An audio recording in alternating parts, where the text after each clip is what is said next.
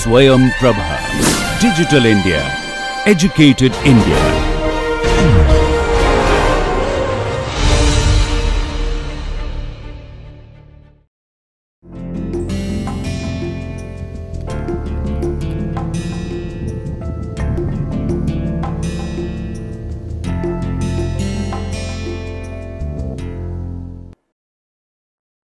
Today's class, we are going to talk about some existence results. So essentially, let us recall a little bit, some quite small recall. Okay, given a problem, let's just solve the homogeneous problem, yeah, and then we will dive into the non-homogeneous, or I mean, maybe we talk about this. Okay, so let's say you are given this problem: Laplacian of u equals to f in omega, and u restricted it to the boundary is 0. Yeah, this is called, if you remember, this is called the Dirichlet problem. The Dirichlet problem. Okay. I mean, of course, it's called a Poisson equation. See, this equation is called Poisson equation. This equation, yeah. So let me give it like this. I mean, maybe Laplacian of u equals to f. This equation, only this equation is called the Poisson equation, right? Poisson equation. But I mean, if you take this equation, yeah. So, but let's say this equation, Laplacian of u equals to f in omega, and you are putting this initial condition. Let's say u equals to g, yeah, or 0. It's not a big problem. But essentially, the data is given only on u. Yeah, if that sort of thing is there, this problem will be called a Dirichlet problem. Okay, sorry, it's Dirichlet. Dirichlet problem. Okay, it is named after the mathematician Dirichlet. Now, and let's say you can also have this kind of problem, yeah. And the method which I am showing, you can actually modify the method to deal with this sort of problem also. Del u, del eta, yeah. So this is outward normal on the boundary, g on del omega. Okay. So basically, delta is the outward normal at every point on the boundary. So del u del eta, that is equal to g on the boundary. So this is called a Dirichlet problem. If the data is given on the partial derivative and not on u, then this problem is called a Neumann problem. Okay, it's called a Neumann problem. So today what we are going to do is basically look at the Dirichlet problem. So let's say let's call it a g. Yeah, so minus let's call it it does not matter. I mean, you can take minus, not minus, but let's just call it a minus. Huh? See, the thing is this f is arbitrary, right? So I mean, if you are not convinced, you just change f to minus f. So Laplacian u equals to exactly some minus f, which is g, which is h. Yeah. So it does not matter. It's just a convention which we use, minus Laplacian of u equals to f. Okay, now the point is this: we want to solve this equation, right? So you remember, given a ODE, what are we trying to do? So our quest is this: our quest is to address the well-posedness. Okay, let's say the axial 1, well-posedness of 1, right? Well-posedness of 1, yes. And in that respect, what did we saw? We saw that, I mean, you can use maximum principle to show that the stability is there, right? Yeah. So for small change in the initial data, the problem, the solution changes a little bit. Yeah. So the stability. So this is the recall. The stability question, or I mean, this change under the perturbation. Stability can be addressed. Okay, stability can be addressed using maximal principle. Yeah, but please remember this thing: maximum principle. Most of the maximum principles which we did are valid only for bounded domains. Yeah, I mean, some are for unbounded domains. You can prove those. Yeah, but the maximum principles which we proved are only for bounded domains. Yeah, and so stability can be addressed using maximum principles, and there is another thing called uniqueness, right? Uniqueness. So uniqueness, we have seen that you can use uniqueness is there. So you can use energy methods for uniqueness, and what is there? Moreover, you can also use maximum principles, right? Maximum principles. So those things are taken care of. Now, the only thing which is remaining and the most important thing is how do I find a solution for this problem? Yeah. Okay. So let me clarify this thing more. So essentially, what is the question now? The question is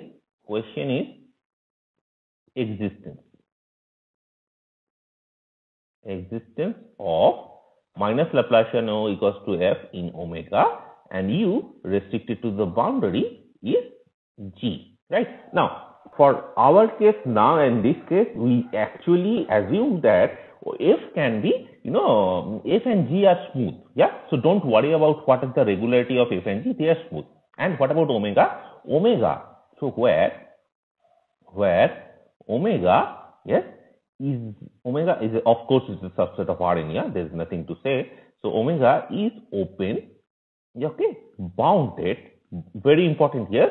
So this what I'm going to do now, that for that omega has to be open, bounded, and the boundary of omega, del omega, is in C1. Yes?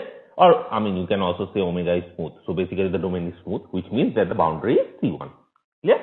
Okay. So, or I mean, we also say that the smooth domain. Okay. This is basically saying that this is a smooth domain. Okay. Right. Now, what I want to do, I want to find an existence of this problem. Before I go on doing whatever I'm trying to do right now, let me make some small remarks. So please keep this thing in mind, remark. See, what I'm going to do is I'm going to construct something called a Green's function. Yeah. For a particular domain, for a given domain,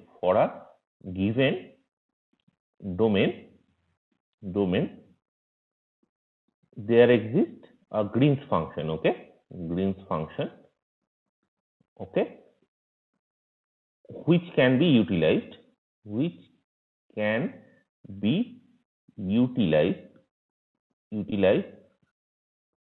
to find solution of stars. Is this clear? We'll show that. Yeah, we will do all that. Don't worry about it. So we'll write down a formula of what UX will look like, right? The explicit formula of UX based on F and G. Okay. So if you are given a domain for that particular, please remember this thing, for that particular domain, you can find the Green's function. And this is a theorem, right? That you, for a nice enough domain, you can actually show that there exists a Green's function. Yeah. So that is there. I mean, we will do that. We will show that. So, but in reality, so basically you may say that, yeah, then for any domain, I can just find a Green's function and write down the explicit for a formula for this thing, right? Any solution of that will look like this. You do understand what I'm saying? See, Green's function, once you, for a given domain, yeah, I mean, take any domain. Let's just say that the domain is a ball, yeah, with center at origin and radius 1. So for that given domain, let's say you found out a Green's function, and with the help of that, you have just found out what the solution UX looks like. Yeah, okay, fine. Now, and since you know that the solution is unique, you can say that is the solution which you are looking for. But the problem is this: see, for that particular domain, yeah, for the unit ball, how do you find the Green's function? That's the question. But in reality, what happens is, if omega does not have nice geometric properties, okay, geometric properties, this is very important, okay, geometric properties. So in some places you will see that they start constructing Green's function out of nowhere. Yeah, most of the places where you can see that, I mean, does not have any motivation of how those Green's functions are coming. Yeah, and most of the times they are like, it's like it's not based on any logic. Yeah, you just, I mean, try your hand on something and get the Green's function. Yeah, and most of the times you won't find. That's the point. See, Green's function exists for a C1 function. That's for sure. It exists. Yeah, but finding an explicit Green's function is almost always impossible. You understand? Except for a few nice domains. Yeah, if omega does not have a nice geometric property, and I can't specify what sort of geometric properties I'm talking about right now, but we'll have some idea about what this means. Yeah, then finding an explicit Green's function,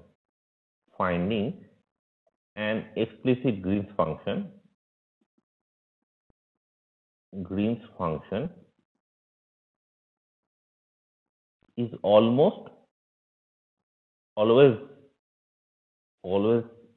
impossible. Okay. Now you may, by some hook and crook, for some domains you can get it, yeah. But generally speaking, it won't be easy. I mean, not easy. I mean, it's kind of an impossible task to do. Okay. So with that in mind, please, let's start with finding at least for some problems we can find, right? And let's do that. Yeah. So first of all, let us show that there is a Green's function, yeah, which solves our problem. Okay. Let's just call that problem star. Yeah. So this is star, right? Okay. We want to solve this problem. We want to find a ux. How does ux look like? Okay. So proof. Yeah. So basically the derivation. I'm doing the derivation of Green's function. Green's function, right? Derivations of Green's function. Now, so let's say I'm starting out with a u which is C2 omega bar. Okay, there is nothing special about this u. I'm not saying that this is Laplacian u equals to 0 or all that. Nothing. Yeah, it's just an arbitrary function. Yeah, is an arbitrary function. So you start with any arbitrary function which looks like this. Clear? Okay. Once you do this, then what I'm going to do is I'm going to employ a similar tactic which we did in the last class. Yeah, for the convolution thing which we did last class, that sort of thing. So basically, we'll fix a u, we'll fix a x in omega. Okay, and epsilon greater than 0 such that bx epsilon is contained in omega. Okay, and we apply integration by parts on, let's say we call it omega epsilon, yeah, which is omega minus bx epsilon. Okay, why we are doing it to be clear right now. So basically what we are doing is this. Let's say that's your omega. Okay, this is your omega and that's a point x. Okay, take a small neighborhood of x. Let's say this is x. Yeah, that's epsilon neighborhood. Yeah, I'm just throwing this part out and this is your omega epsilon, right? This is your omega epsilon. Yeah, so I want to work on omega epsilon right now. What I am going to do here is this. See, I am going to use integration by parts, but for in this domain, for which functions? U of y. Okay, u is a function of y. Okay, see, this x is fixed. I am fixing an x in omega. Yeah, and for that I am using integration by parts on this u, which is a function of y right now, and the fundamental solution, if you remember, phi of y minus x. Okay, and now I am sure you have some idea of why we are taking this deleted neighborhood. Yeah, because when y is equals to x, phi blows up, right? So we don't want that thing to happen. So in this omega epsilon, you see y, if I'm starting out with a y in omega epsilon, that can never be, y can never be equals to x. So phi is well defined here, right? And of course, u is always well defined everywhere in the domain. So it's not a problem. Yeah. So I can use the integration by parts. And once you use that, what happens? Let's say omega epsilon u of y Laplacian of phi of y minus x minus phi of y minus x, yeah, Laplacian of u of y dy. Clear? So this is equals to integral over the boundary of omega epsilon, yeah, u of y and del phi del gamma of x minus y, okay, and minus maybe I don't know, maybe let me write it like this, okay, and here also let me put it like this, minus phi of x minus y, okay, del u del gamma of y ds y. Okay, so this is just an integration by parts. I just took two parts and put it together. Okay, I mean, nothing much, right? So once I have something like this, okay, gamma I didn't specify. Gamma is the unit outward normal on del omega epsilon. Clear? That's your gamma. Okay. Now let's look at see. So there, hence, let's call this thing as it's a big expression, right? Let's call this for now. Let's call this an A, and this expression as B. Okay. So what do you have? I have omega epsilon A dy. Yeah. A of y, of course. A of y dy equals to. So this is A of y and this is B of y. Yes. This is A of y and this is B of y, and that is equals to del omega epsilon of B of y ds of y. Okay. So now let's break this part. Yeah, d epsilon y. So this is, see, what is the boundary of epsilon y? Epsilon y is this interior points, right? It consists of the interior points. So the boundary is, of course, the boundary of omega plus the boundary of this ball, right? So it's basically the boundary of ball with center at x epsilon, b of y. Okay, let's call it b tilde, because ball I am writing as b. So let's say this, call it a b tilde. B tilde is this expression, yeah, the big one. So b tilde of y ds of y. Okay, plus the integral over the boundary del omega. If you remember, the boundary is this boundary. The boundary of omega epsilon is this one plus this one, right? Okay, so I'm just breaking it up like that, and b tilde of y ds of y. Clear? Now let us look at this expression. Omega epsilon del b x epsilon phi of y minus x del u del gamma of y ds y. Okay, this expression I want to calculate what happens to this. See, b tilde has two expressions, right? B tilde is this one, right?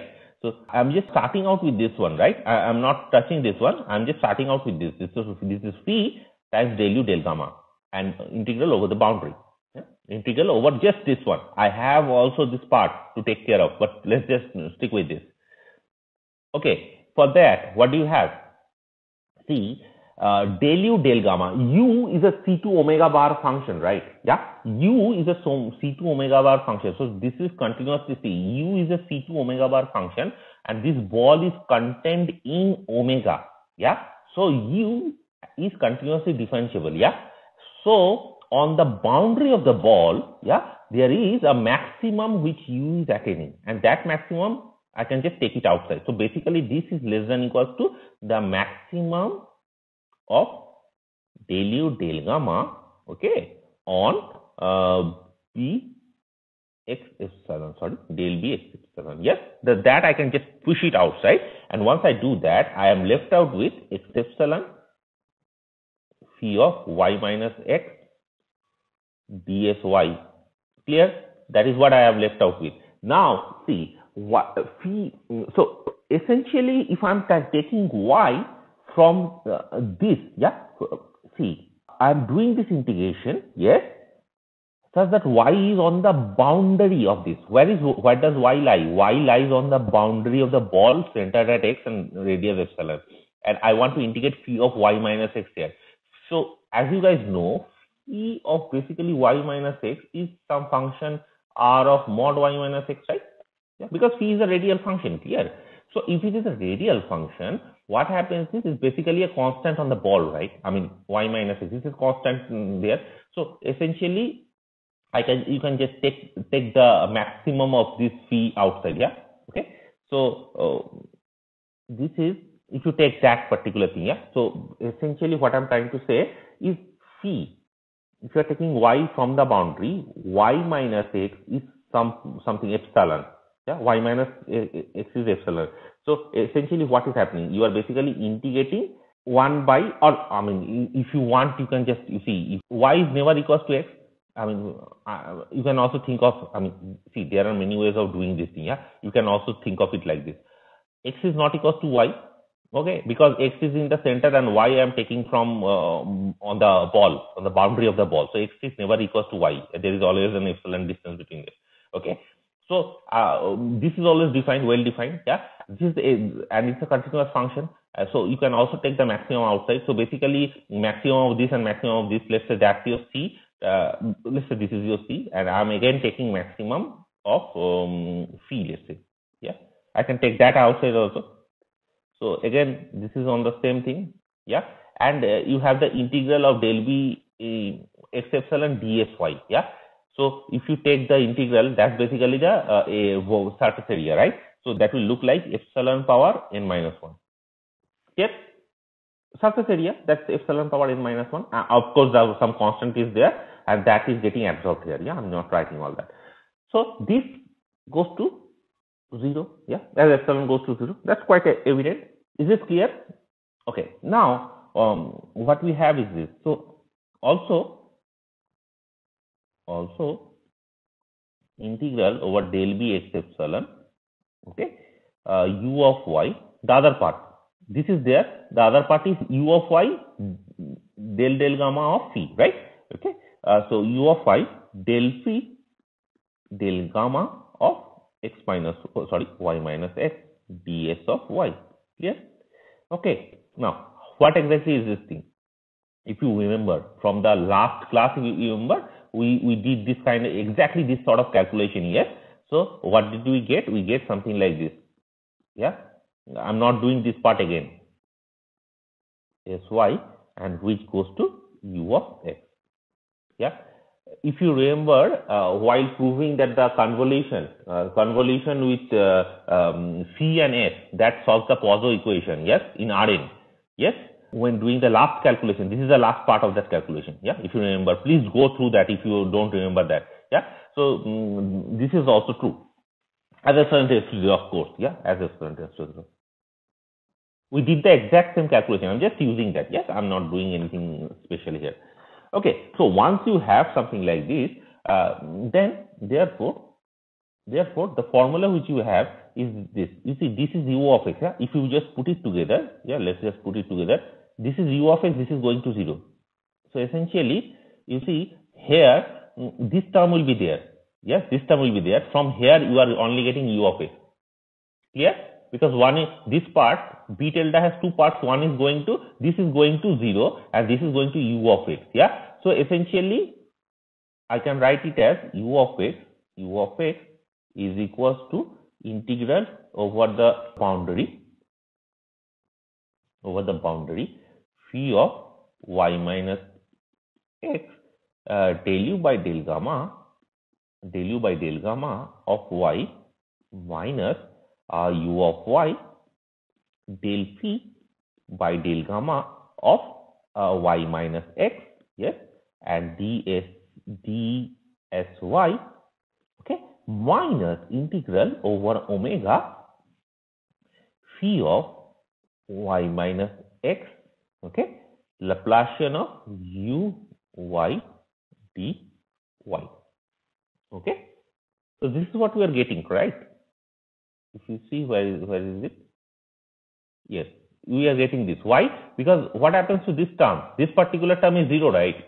This particular term is 0. Y is never equals to x. So Laplacian of phi, this is the fundamental solution. This is always 0. So essentially that is gone. I am always left out with the minus integral over omega epsilon phi of y minus x Laplacian of u of y dy. So omega epsilon, as epsilon tends to 0, becomes omega. So integral over omega, only this particular thing. Yeah. So that is what I wrote. Where is it? You see, that is what I wrote. Yes. Okay. So of course, and this. So let's call that as 2. Okay. So and 2 is valid for all u in C2 omega bar and x in omega. Yeah, you can do it for any x in omega. It does not matter, because for any x in omega, you can always find a ball doing that, right? Because omega is open. Okay. So here you see what is happening. If you know, let's just assume that if you know what Laplacian of u is in omega, so let's say that's your f. Yeah, phi is already known to you. Phi you already know because phi is a fundamental solution, right? It does not change it. So essentially, you can just calculate what is integral of omega, integral of this particular thing over omega. Once you know what Laplacian of u is, yeah, and that is given to you. So basically, it is given to us that Laplacian u equals to f and u equals to 0, u equals to g equals to boundary, right? If you look at the star, see, if you look at star, where is star? Laplacian u equals to f is given to you. So just replace that there. And u restricted the boundary is g, it is given to you. So let's see. This function, this holds for any u in C2, right? Yeah. So what I'm going to do is I'm just going to write down here. If I put it there, you see this Laplacian of u, yeah, this is f minus Laplacian u equals to f. So replace it by f. This already we know, so we can calculate this. Let's look here. See, we already okay. Let's look here. U on the boundary, we know this is g, and del phi del gamma on the boundary we can calculate because we know what phi is. We can just calculate what del phi del gamma is. Okay. What about this one? Phi we know, but del u del gamma, this is a problem, right? Del u del gamma. See, we know what u does on the boundary. We don't know what del u del gamma does on the boundary. Okay. So we have to somehow eliminate this particular expression, and then we can, go through what we are trying to do. So this is where we are just trying to construct a Green's function. So to do that, what we are going to do is we are going to introduce a corrector function. Okay, a corrector function. So that is given by phi of x, which is phi x of y. Phi of x, which is phi x of y, and it solves the boundary value problem. Okay, it solves the boundary value problem. How does it solve? It does this. Laplacian of phi x equals to 0 in omega. Okay, phi of x is equals to phi of y minus x on the boundary. Okay, so what we are going to do is for a fixed x. So this is for a fixed x in omega. What we are going to do is this. See, we are going to fix the x in omega, and for that we are going to introduce a corrector function, okay, which is phi x given by phi x of y.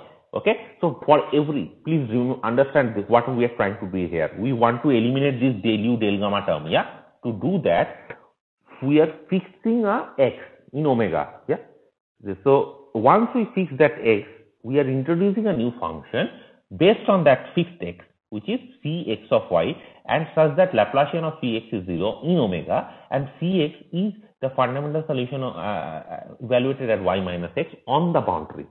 Is this clear? Now let's apply the integration by parts again. Once we apply integration by parts, we of course get this here. Let me write it down. It is phi x of y Laplacian of uy dy equals to integral over the boundary del omega u of y d phi del phi x by del gamma of y minus phi x of y del u del gamma of y ds y.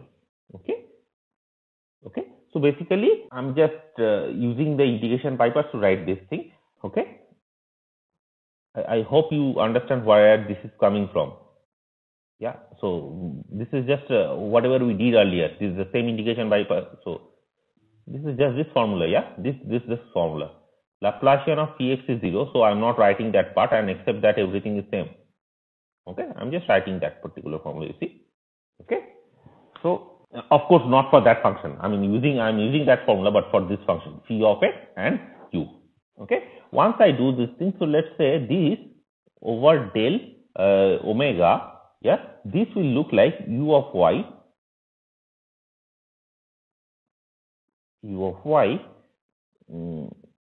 del phi x del gamma of y minus phi x at y is capital Y minus x, okay, del u by del gamma y ds y.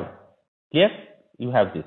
Now you see what is our point? Our point was to eliminate this particular term del u del gamma at the point y on the boundary, and this is the term, right? Phi y minus s del u del gamma on the boundary. Yeah. So if I add this term and this term, then they will get cancelled out. Yeah. I want to eliminate that only. So adding this thing. So maybe, yeah. So what we are going to do is now we want to add those two terms, and to do that, I mean, we want to make it a little simple. That's all. Yeah. Now we define. So now we define. You understand what I'm saying? See, if I add those two terms, this term is gone, right? If I add this particular term and this term, I want to eliminate this term. So basically, if I add this expression and this expression together, that term is gone, okay? And I want to do that, and I want to write it in a more compact form, yeah? And that is why we introduce a new function. So we define Green's function, yeah? This is what we call the Green's function. Green's function, okay? For the domain. You see, Green's function is not for anything. It is only for the domain omega, okay? Is g of xy, we always write Green's function as g of xy. So this is equals to, this is by definition, the fundamental solution at y minus x. Please remember, the fundamental solution is defined in whole of Rn here, and that is why I can just write it like this, times Px of y. Okay. So this is what x and y is in omega, and x of course not equals to y, because otherwise this is not defined, right? So this is a Green's function which is defined. Now, once you define this thing, then adding, let's call it, so that's your 2, right? This is your 2, yeah, and let's call it 3. Okay, so adding 2 and 3, we get, what do we get?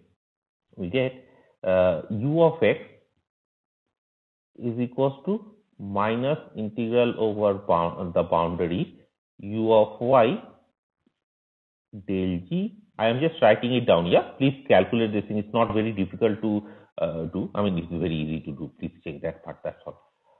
Dsy, okay, minus integral over omega g of xy Laplacian of u of y ds. Okay.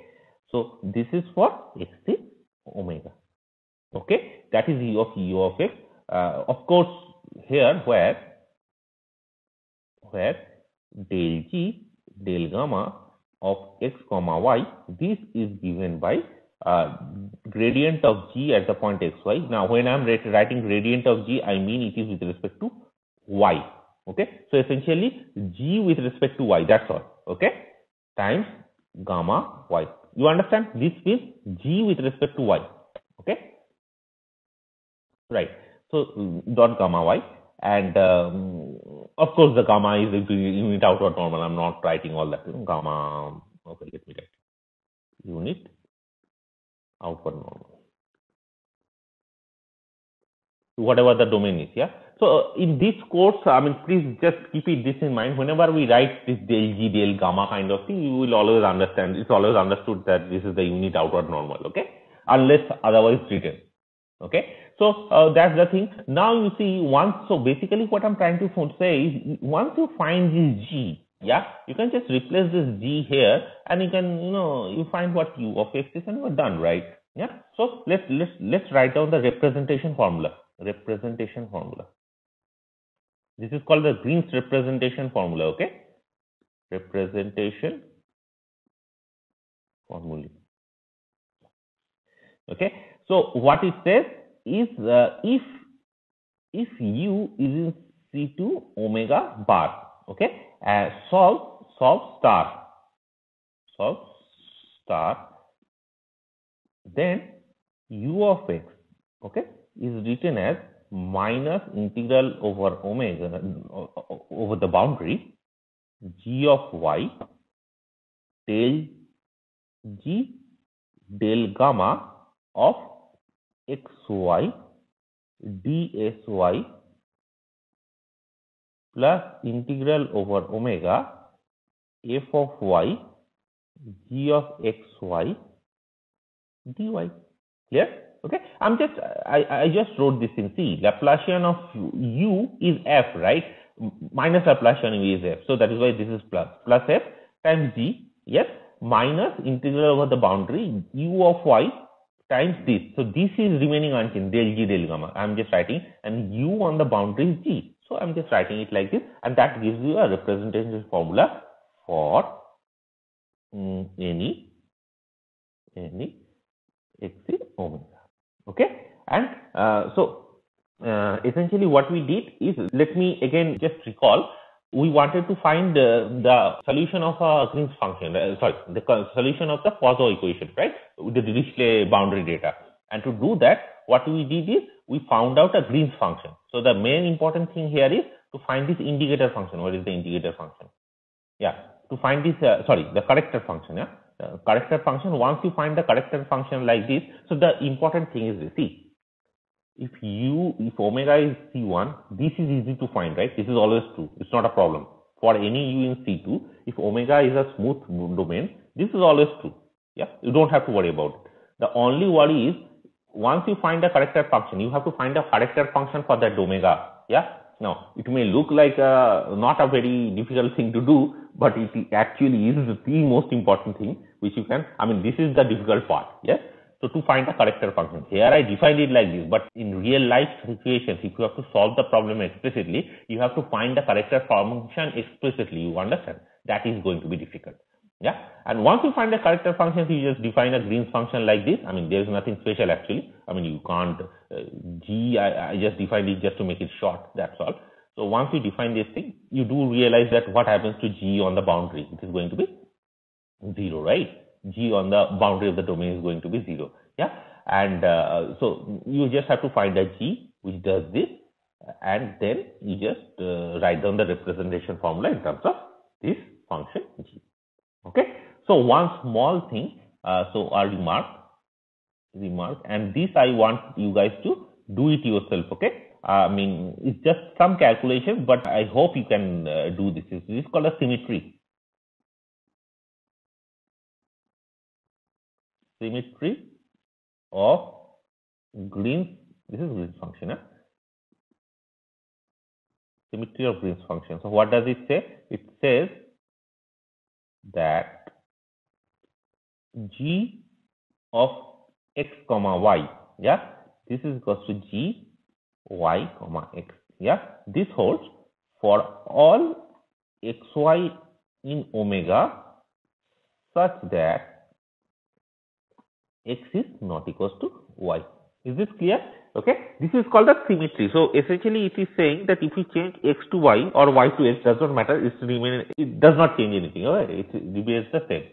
So you guys have to check it yourself. Please check it yourself. Check it yourself. Okay. So please do that. This is just a property of a Green's function. Okay. So once you do that, you are done. Now, in the next part, what we are going to do is we are going to see how to find a Green's function for a particular domain. Okay. So with this, we are going to end this lecture.